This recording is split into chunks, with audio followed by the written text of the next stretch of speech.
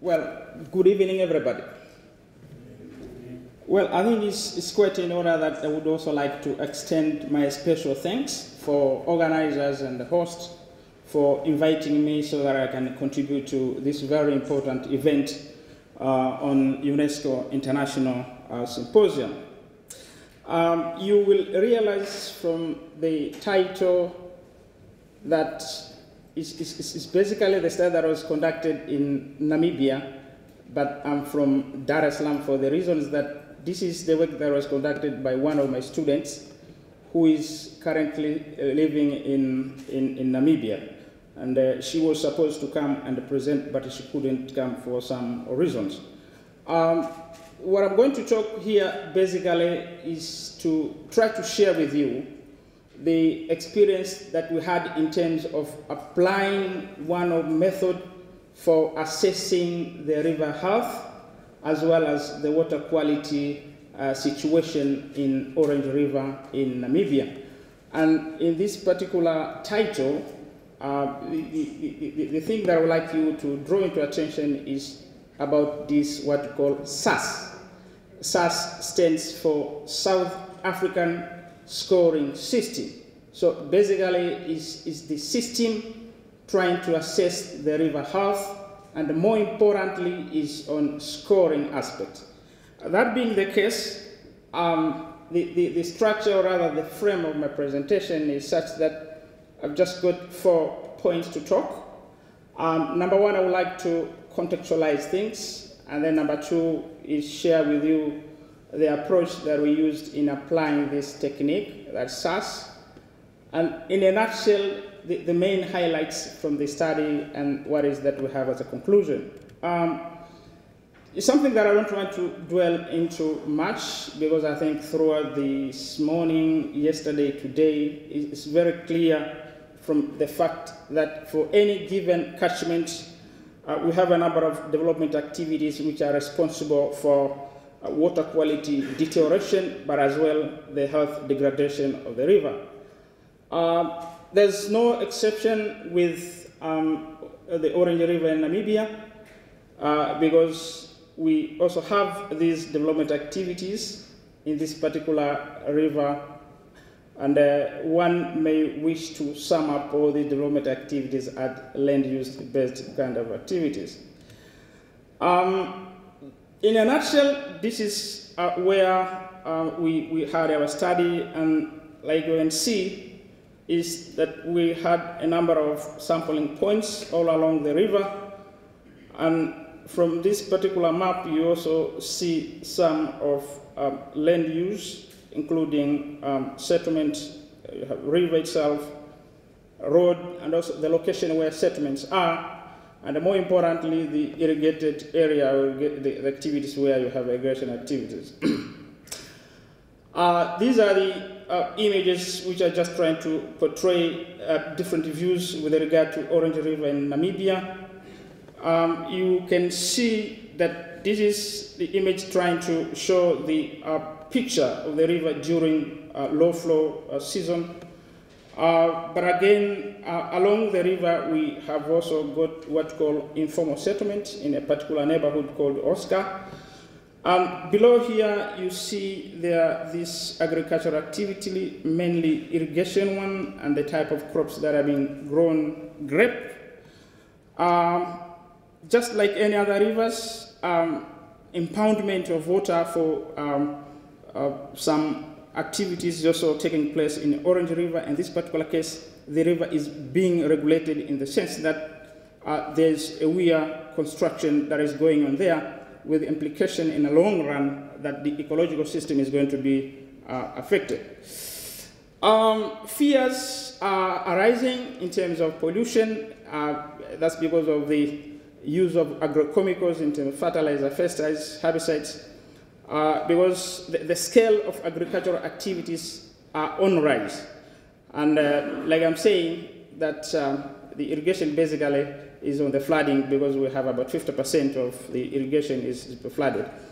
That accounts for about 300 acres of irrigated area, but also the future plans are that the irrigated area is going to be expanded up to 1,000.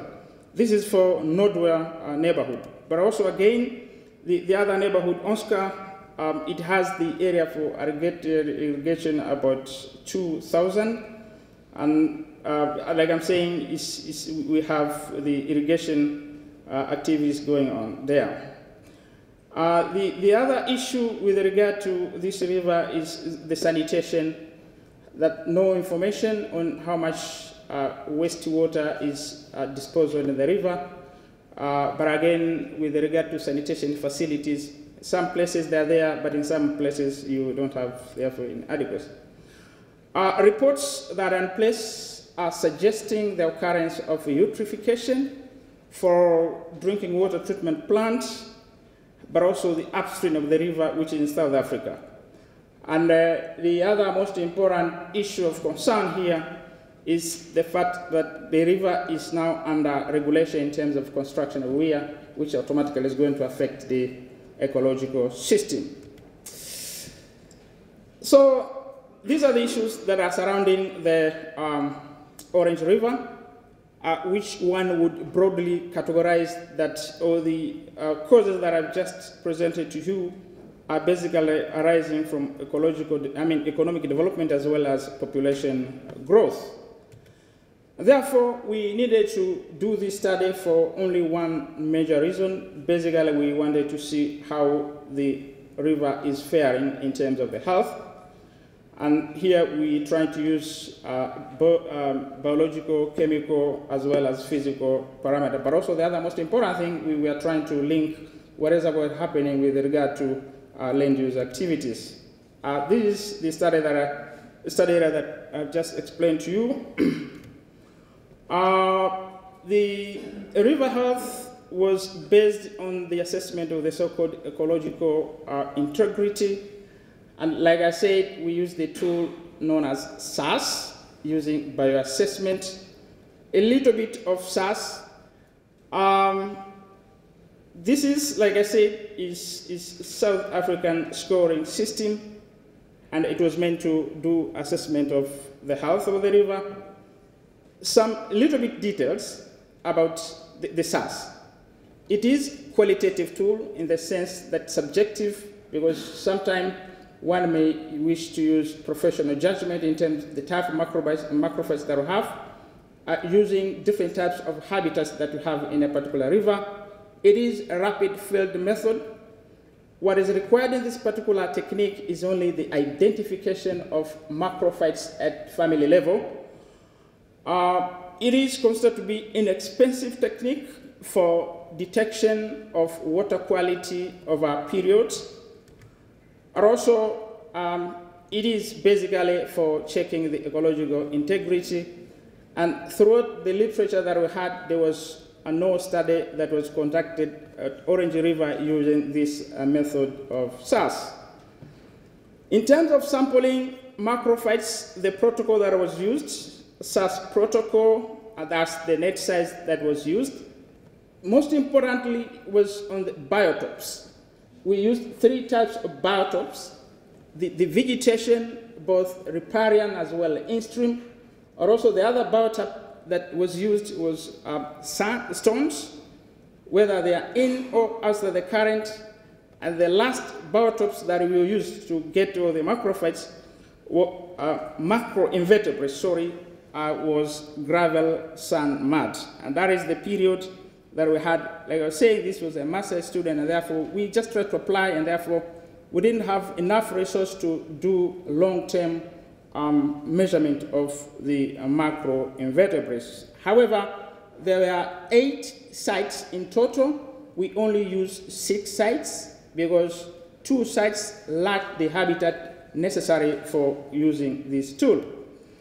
And also we needed to complement the result that we have from the Department of Water Affairs, because already they had collected. But the most important thing is that we didn't have that continuity of data series in terms of macroinvertebrates. So even the result that I'm going to report were on a particular time. And like I said, the SAS is based on the scoring system.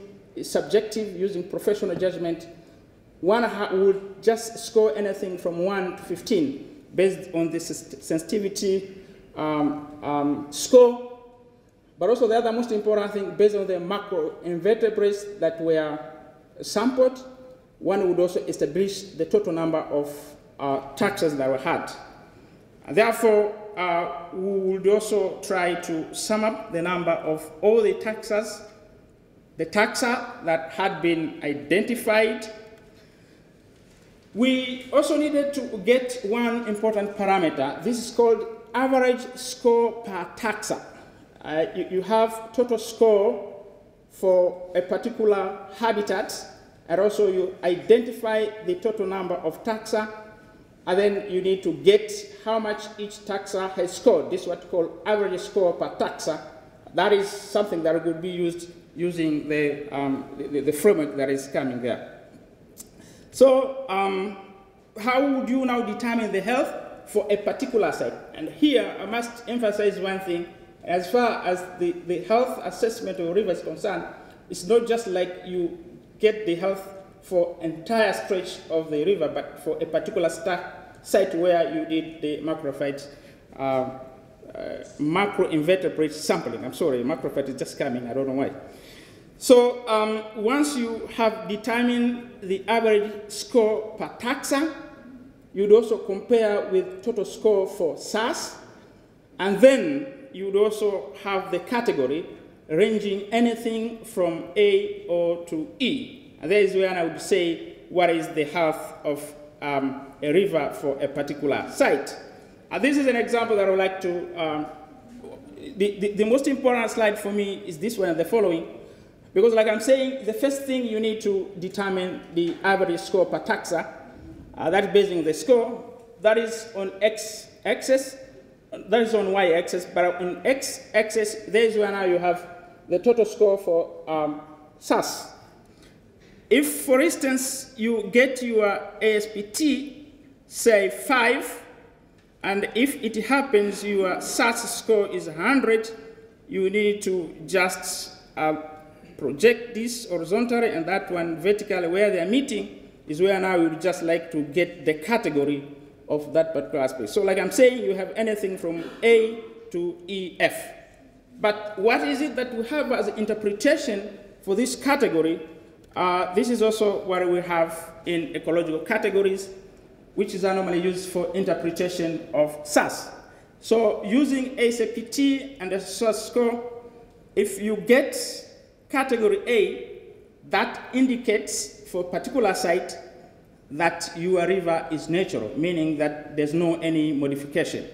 So if, for instance, you get your ecological category F, that is what you're saying critically modified, and you have what we call critically modified is an alarming that something has to be done. And we also have the color coding in as far as interpretation of the SAS itself is concerned.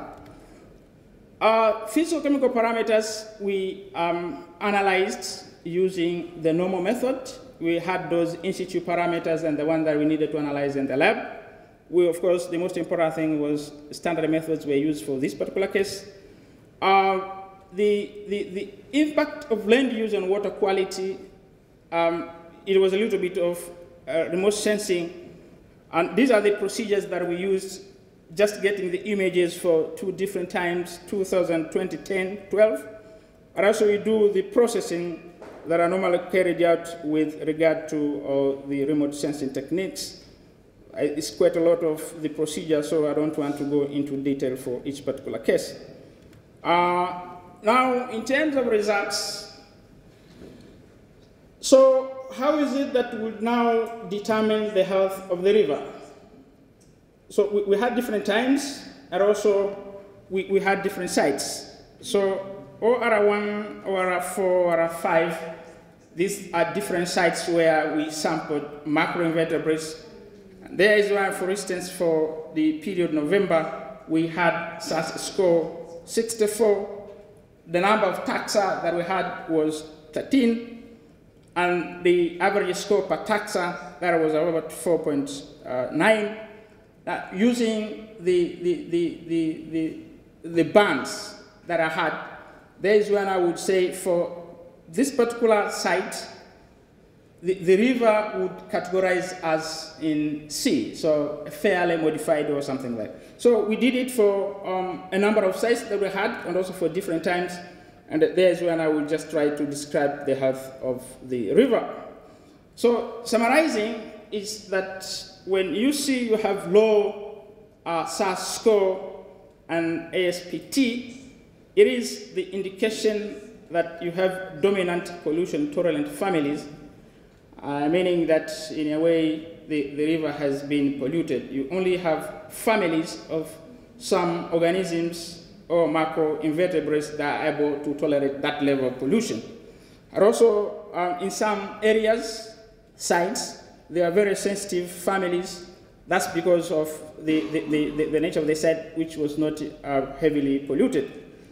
It's also not bad that in as far as macrophyte pollution indicators, we have you have what you call pollution indicator, and also the type of pollution there are. For instance, if you see an increased ratio of worms, stoneflies, maggots to insects, is saying that you are now having nutrient enrichment. So it goes all the way down where you have reduced community richness, an indication that the type of pollution there is heated effluent. With regard to the physical chemical parameters, we'd like to run you through because there's one slide which is summarizing everything. But it's sufficient to say that for different parameters, there was both temporal, spatial variability in terms of this physical chemical, because like you can see, this was the distance from the upstream, it goes all the way to downstream, and you see you have different parameters, different values for temperature for different period of time. But interesting to see for temperature is that for period 2013, February, there's now you see the temperature was highest for all the sites. So it goes for conductivity as well, where we had here that for period 2012 November, the values for conductivity were recorded to be the highest, and the other values as can be seen there. pH as well, we had the highest values recorded for 2012 December, and the rest of the values are as indicated. We also have... Okay. The slides, of course, we had a number of these parameters: turbidity, total dissolved solids, dissolved oxygen, total phosphorus, total nitrogen, chlorophyll A. And this is the slide which just tried to summarize, because at the end of the day, despite the fact of recording of these values, we are interested to see whether these values are within or outside the standards. And here we used 3 standards. The Namibia has already got the guidelines for water quality, and also we use South African standards, and also United States Environmental Protection Agency. Through looking at these particular slides, you realize that there were only 2 parameters which were above the standards, and that is turbidity. We needed to have the mean concentration for turbidity for the whole river, and also chlorophyll A. But the rest of the parameters, they are within the standards. The influence of land use activities, water quality, we see that from 2002 to 2012, there was no significant difference in terms of increase in acreage for irrigation, because for 10 years, there was a difference of only 38 hectares, not much. And here's where I would see the land use for 2002, where the total irrigated area was 3,500, and the land use for 2012, the irrigated area was 37, neighborhood 3,700 for.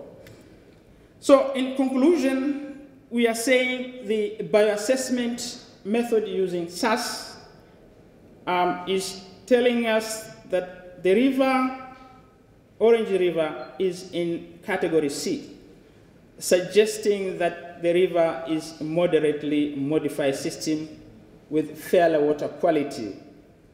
In terms of spatial variability, we wouldn't see it to be that much significant. though there was significant, but I think the variation was less. Physical-chemical parameters that were tested, they are indicating the quality of water is still fairly good, though some slight levels of deterioration are being observed. Although there was no major changes observed in land use activities, especially agriculture, the slight water quality changes detected in the river could be the result of combined effects, land use as well as low flows, which is the natural phenomenon that is normally occurring in the river. Therefore, the study that we conducted could not be able to establish whether the land use activities alone in the study had the influence in the water quality. This is all what I want to share with you. Thank you very much.